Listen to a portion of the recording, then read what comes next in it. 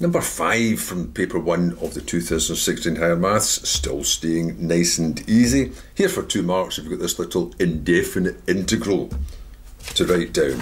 Find the integral of this. Notice it's a function of a function.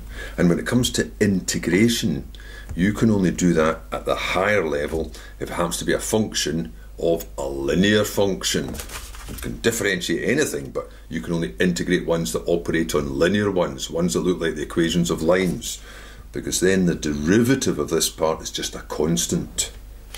And you can flip between something and its inverse if you're just multiplying by a constant. So, 2 marks.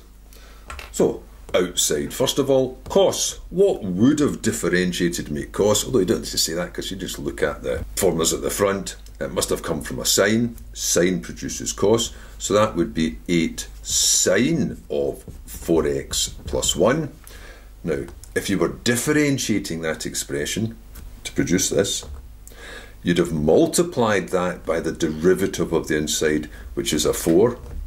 Which means if you're coming back to this, you need to divide by it. You're doing the opposite when you're integrating. So it'll be that divided by 4. I'll just put that down like this, plus some constant. So that then gives you 2 sine 4x plus 1 plus a constant.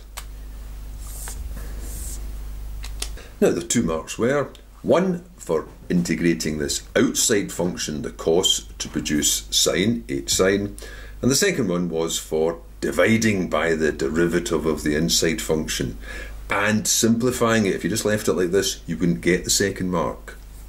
That would be the second mark. But what I can't see is what would happen if you didn't put in the plus c.